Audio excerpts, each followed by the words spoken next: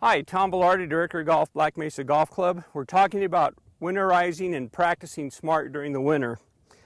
I've taken my little cheat sticks here, my alignment sticks, my body alignment stick. I've added a third one here that is perpendicular to all these lines.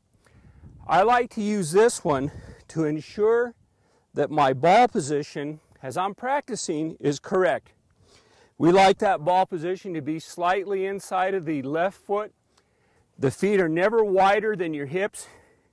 And guys, our hips are measured from the joints, not from the outside. So here's my hips.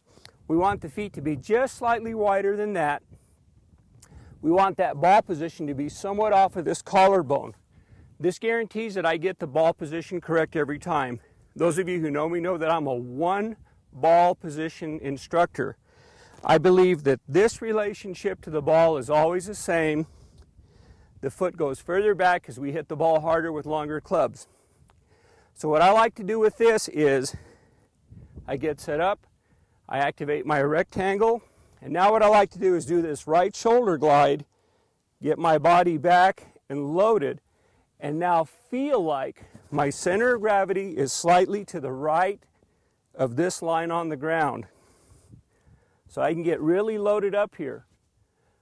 When I'm in this position, I now let my tension in my legs and my body, starting with this rectangle, pull my body back into swing and impact.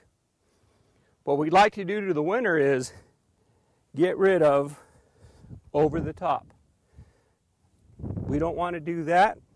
We'd like to just take this club, activate this rectangle, glide, and now take the base of the rectangle, move it back to the left to start the body moving in correct sequence. Once again, this is a great drill to do without hitting balls. You can do it at home. I like the lines to make sure you've got some reference points. Tom Velarde of Black Mesa Golf Club, come on back for some more tips on winterizing your game so you can make cash in the summer.